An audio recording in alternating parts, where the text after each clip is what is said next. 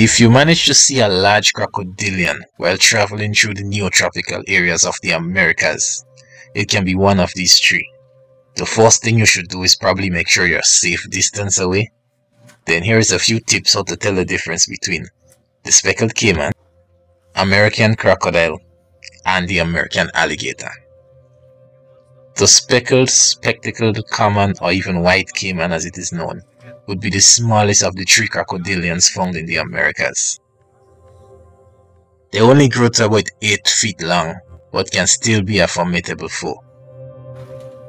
They can be found in freshwater habitats like rivers, lakes, and marshes.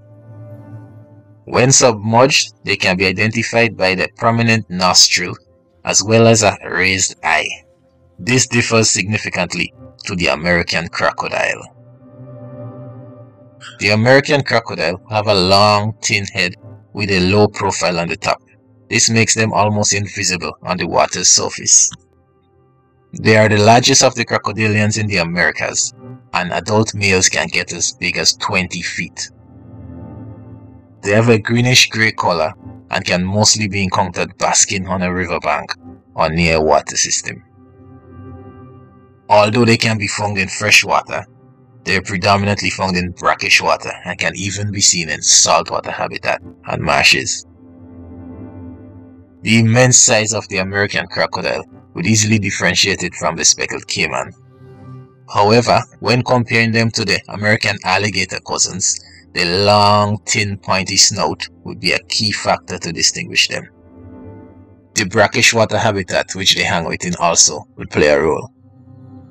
If you manage to get an up-close look at their mouth, you will see teeth from both the top and bottom jaw.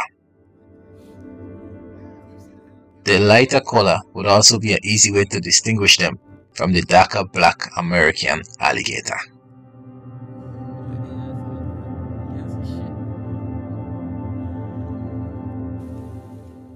Finally, we come to the American alligator. They are the least aggressive of all three, but still can pose great danger to a human, so stand clear. The American alligator is dark black with a broad snout.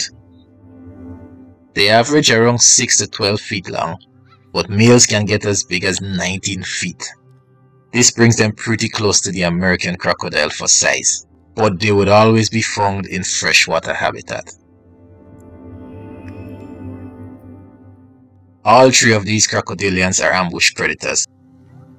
They will feed on anything from fish and reptiles to small mammals and even other crocodilians. Yes, most crocodilians are cannibalistic, and although humans are not primarily prey for them, there can be conflicts where they share habitat. Did you know this about the crocodilians of the Americas?